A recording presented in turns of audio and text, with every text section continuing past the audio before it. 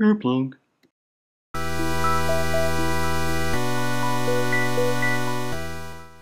Ladies and gentlemen, here we have the SNES cartridge, Super Mario All-Stars or something.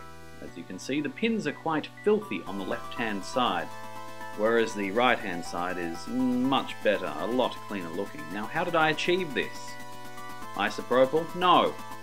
Faber-Castell eraser. Don't call it a rubber, it's a bit rude if you call it that. Oh, we were so innocent when we were children. Safe for children, that's good. So use that, scrub the fingers, golden fingers, and they will shine up beautifully. And you know what? You'll never have to blow on a cartridge again, unless your cartridge slot is completely filthy. But I'll have a video on how to clean those as well in the near future.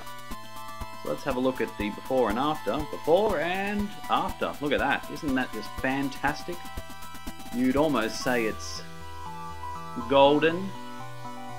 Is they're gold. I don't know if they're actual gold. I don't know what they're made of. Metal. Something conductive anyway.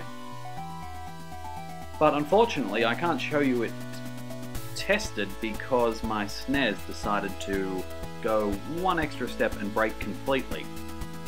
The one I'm having troubles with now is the one that had no sound earlier. So we've gone from no sound to no video, which I'll probably cover in an upcoming video. Just in case you don't remember, here's the S-Mix chip that had exploded. As you can see, that's a pretty solid hole in the microchip, which is preventing sound from being mixed, I suspect.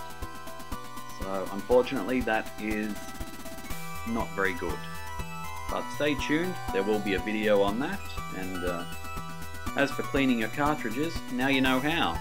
Works on Mega Drives, NES, SNES, what's that other one, Master System, anything really. You just need to take the cartridge apart and give it a good clean. So if you have any questions, comments or things, anything you want, just put it in the comments or just like the video. Heck, just watch the video. But don't forget to subscribe because you like videos. Thanks for watching.